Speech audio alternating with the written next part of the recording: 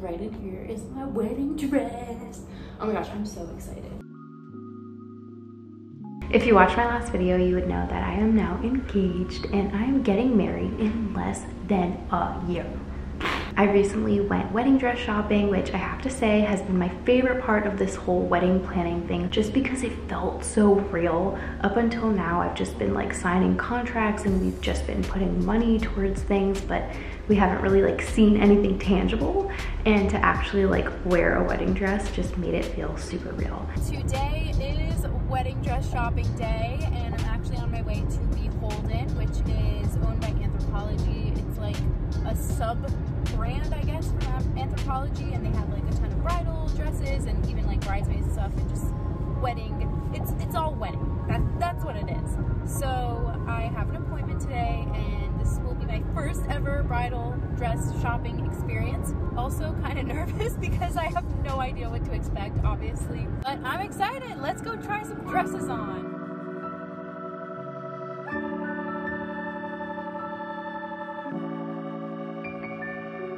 So when we got there, the stylist, she was super nice. She asked me a bunch of questions about what I wanted. I tried on 6 dresses and I will be showing you 5 because I did end up choosing 1.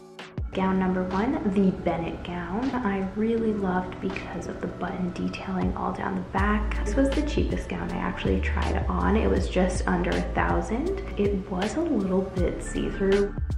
I didn't go for this one. I wasn't really into the whole fit and flare. I knew that ahead of time, but I still wanted to give it a try just in case. This just kind of solidified the fact that I did not want a fit and flare gown, but I'm happy I tried it anyway.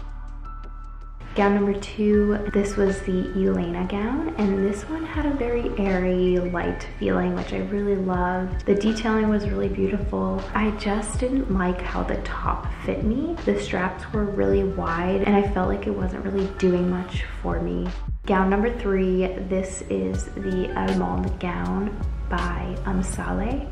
And this gown I thought was gonna be the one. When I looked online, I knew this was the gown for me. It's actually convertible, so you can take off the little sleeves and it becomes a strapless gown, which is how I had envisioned myself wearing it.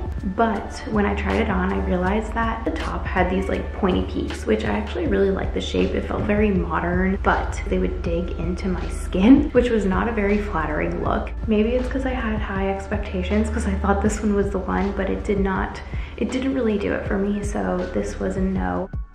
Gown number 4, this one is very similar to gown number 2. This is the Vieille gown from Waters. It had that top detailing and then the tulle at the bottom. But again, same issue was that the straps just felt so wide. It just wasn't for me. Last dress, another Jenny Yu design. This one is the Tory gown. This dress was a very top contender. I spent the most time in this dress like walking around. The stylist even started putting accessories on me so I can see what it would look like if I added something around my waist or something in my hair. I think I might have chosen this one, maybe.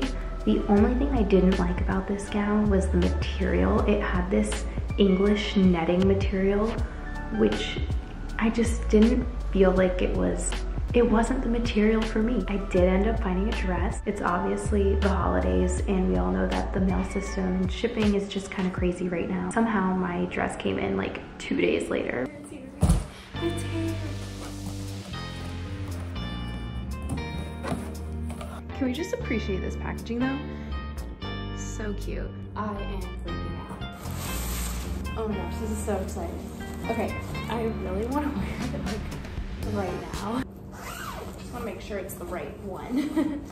So next up, I need to find shoes and get my dress altered, which should be fun. Hopefully those 2 things go pretty quickly. Well, that is a wrap on dress hunting. I'm so excited. I can't wait to actually wear my dress